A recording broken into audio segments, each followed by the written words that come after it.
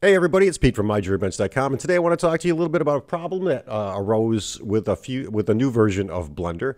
Blender 2.93.1 and newer seems to have a problem working with the Simple Asset Manager that I recommended as a third-party download add-on for Blender to browse the BlenderGems library.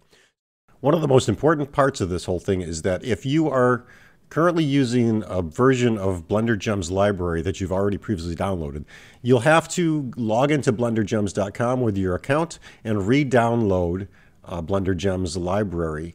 It's also going to be a very large file. It is now 1.4 gigabytes of data, and the reason you'll need to download it is because you'll need to have the new file formats loaded onto your computer. Now, if you are using an older version of Blender, and you are going to continue to use the Simple Asset Manager, you don't have to worry about that. However, in the future versions of Blender where Simple Asset Manager doesn't work, this is the solution for it. So again, you'll have to re-download the file. It is 1.4 gigabytes, so just be patient with the download.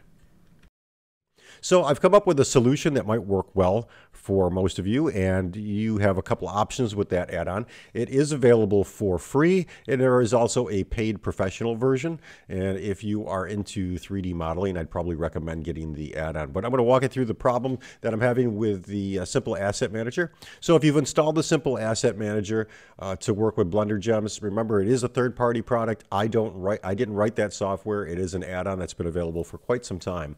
Unfortunately, it looks like the author of that program has discontinued support for that and any version of Blender greater than 2.93.0. So here's what happens. You go over to your tool menu where the Simple Asset Manager is, and I'm just going to turn on my screencast keys. Not that I'll need them for this, but I'm going to come over here to where it says Simple Asset Manager, and typically there would be a box there showing you what the objects are in there. Now if we hit the search button, you can see we can browse a couple things here, but it doesn't give us any of the models in our folders. So with that problem occurring with Simple Asset Manager, I'm going to recommend ditching this and going to an add-on called KitOps. I'll put a link to where you can get this online in the description box below and also on my website. So you can get this either at BlenderGems.com, MyJewelryBench.com, or the description box below.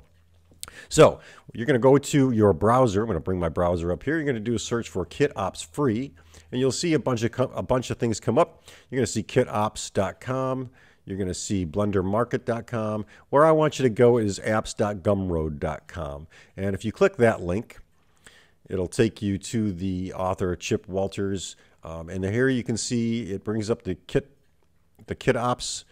This is the free version. There is a professional version, which I believe is $30, and it is well worth it if you're into 3D modeling. However, if you're not into 3D modeling, things like game assets or design stuff, you might want to skip it and just use the free version for now. So I'm going to come over here, and you can see it says name your price. So if you want to make a donation, you can type in whatever you want. This is a free version. Again, the professional version is about $30, and I would recommend that, again, if you're into modeling. And if you're not, just play with this and see if you like it. And if you do, you can always go and upgrade. So you can always type in 0.00 and get it for free. You're going to hit purchase, and you can see I've already done this. So I'm going to hit the purchase again. It'll come up. It'll ask you for your email, and if there's a discount code, again, that's going to apply to the professional version and not the free. Just type in your email address and press get, and that'll take you to this screen here. Your purchase was successful. If you want to create an account, you can type in a password and sign up. You don't necessarily have to. Go and check your email, and in your email will be a link to download KitOps free. So I've already done that. It's on my desktop. You can put yours wherever you want. I'm going to get rid of this shape here, and I am going to install it now. So to install KitOps, let's come over to, I'm going to come down to Preferences. I'm going to make my screen just a little bit bigger so we can see what we're doing here. Interface, I'm going to make that 2 or 1.4. There we go. It's a little easier to read, especially if you're doing this on a tablet. Okay, so you're going to go over to your Edit menu once you open Blender 2.91 or greater, and you're going to come down to Preferences. In your Preferences tab, you're going to come over to Add-ons. Now, under Add-ons, you'll see any of the add-ons that you have. Right now I've got my user add-ons right here, and I've got the Kit Ops Batch add-on, which I've disabled just temporarily. And what I'm going to do is I'm going to go and find the Kit Ops free. So I'm going to hit install. It's on my desktop, so I'm going to come over to my desktop, and you can see here, Kit Ops free 2.20.18. You may have this version or a new version, but if it's free, it's okay. You're going to click on that once and hit the install add-on at the bottom. Once that's done, it's going to bring out this overlay here for your tabs here. It'll bring up this add-ons tab here.